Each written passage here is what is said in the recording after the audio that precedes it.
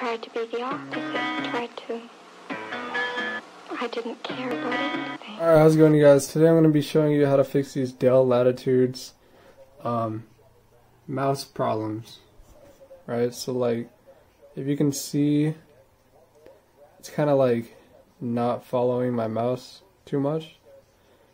And if this is happening to you, it's going to only be happening when the laptop is plugged in. So you want to buy a new power cord and get this new one in. Boom. Okay, and then now your touchpad will be working as it should. Now, okay, come on, there we go. So now, see how it's working good?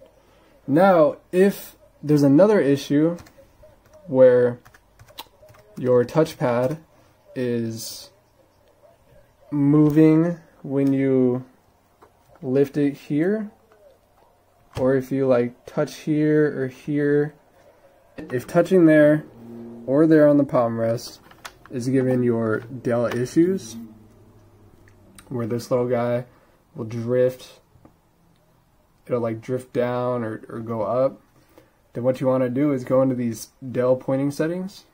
You could just do what I do, it's easy. You type touchpad, boom, enter that, and then from here you go down to additional settings, and you also want to set it to low sensitivity,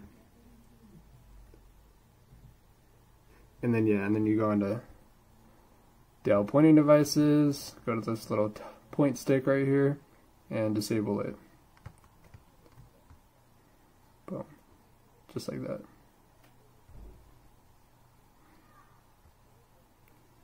And also you set it to low sensitivity, and boom, you are good. So yeah, if it's being erratic, you get a new power cord. If it has to do with this, then you need to disable the pointing stick.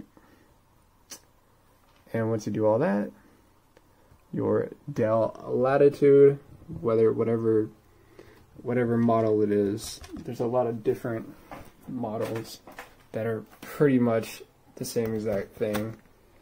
This guy right here, and there's even more, which I don't know, I can go grab it but I don't want to. They all kind of do the same thing. So alright, you guys, hope you enjoyed the video, hope it solved your issue. If it did, leave a comment below. Thanks for watching. Peace.